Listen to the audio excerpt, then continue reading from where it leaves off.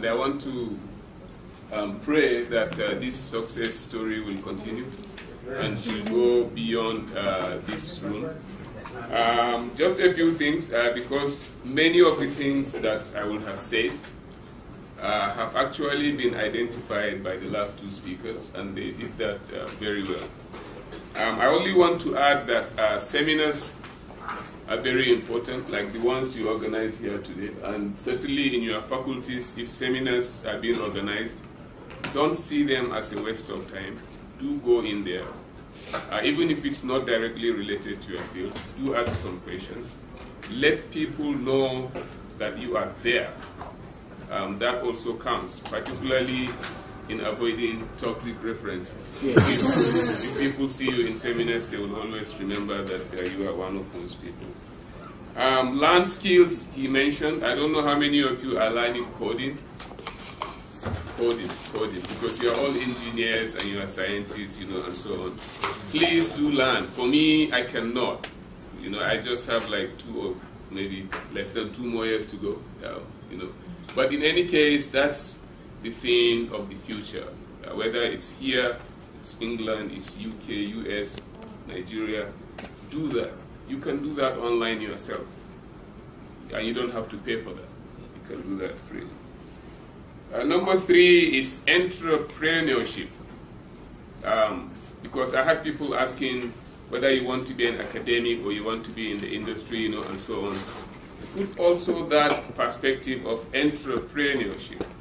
You never know, all these people we are looking at, Elon Musk, Zuckerberg, whatever, down to the local people, entrepreneurship is also key.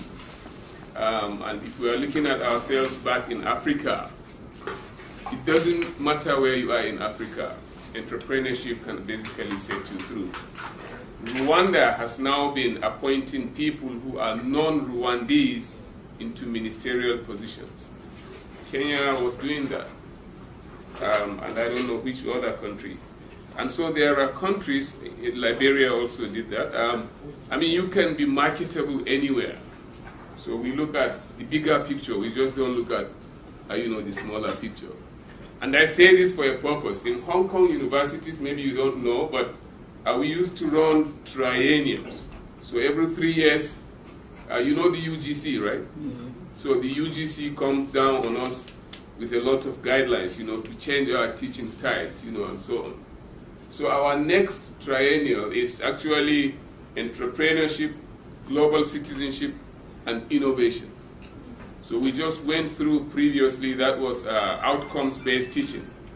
So that means when we do course outlines, we must make sure that we identify what are the outcomes that you take away. So in the next triennium, we want to make sure that the students can be entrepreneurs, they can be global citizens, and they can also engage in innovation.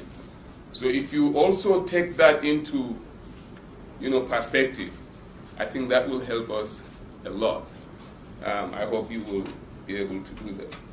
I think finally, like I said earlier, I'm not so much qualified because I'm not an engineer, because you guys speak a different language. I also speak a different language.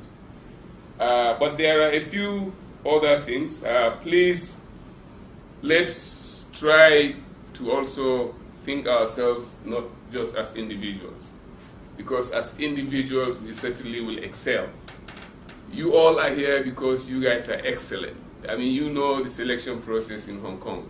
You must excel to be able to get to that level. But when we are collective in excellence, it also becomes more meaningful. And there is strength in numbers. So let's, by all means, try to excel in that sense. So what we do is we learn from yesterday, we live for today, and basically we hope for tomorrow. I hope we should be able, to do that. I must apologize to the executives because they sent me 2-3 emails, I think, before I responded, maybe. And I would have loved to be with you, all the time. Like the football you guys were doing, the barbecue in Macau. You have to leave Hong Kong to go to Macau to eat a piece of meat. That's wonderful. I would have been able to do that. But the issue is, sometimes I just, even Saturdays and Sundays, I will not get. in the last 2 months, I think this is like the second weekend that I'm totally free, you know, so, but please don't stop inviting me. If you think you want to see me, just, you know, let me know. I will not take any other person's time. I just want to say God bless you all. And please make sure that if there is anything that we can do to, I mean, like for me, for example, if there is anything I can do, I don't really know what I can do for you.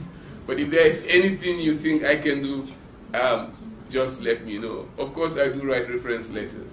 But if I write reference letters, I have to see your CV that dates back, so I can write there that I know you for X number of years. And believe me, I do write at least 30 reference letters per annum. 30. I'm like, you know, the guy who knows how to write. Yeah, but that is, you know, one of the things. If there's anything you guys you think we can do, please do let us know. So once again, God bless you all, and good luck in all your undertakings.